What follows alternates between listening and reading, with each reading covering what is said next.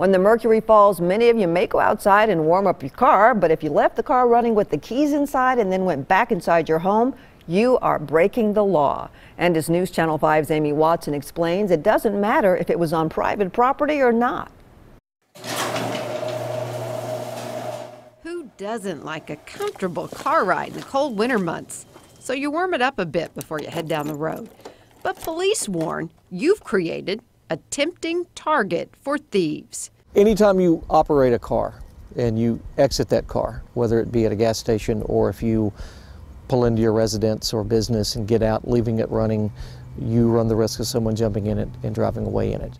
In fact, Metro Code 12.40.200 says that it is illegal to walk away and leave your car running with the keys in it, even in your own driveway.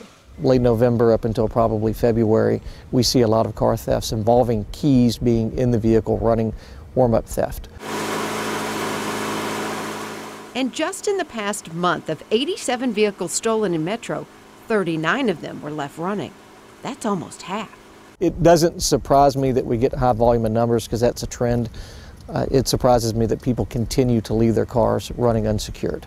Just to be clear, the only way that you can leave your car running, whether you're in your work parking lot or your own driveway, is with a remote start key ignition button.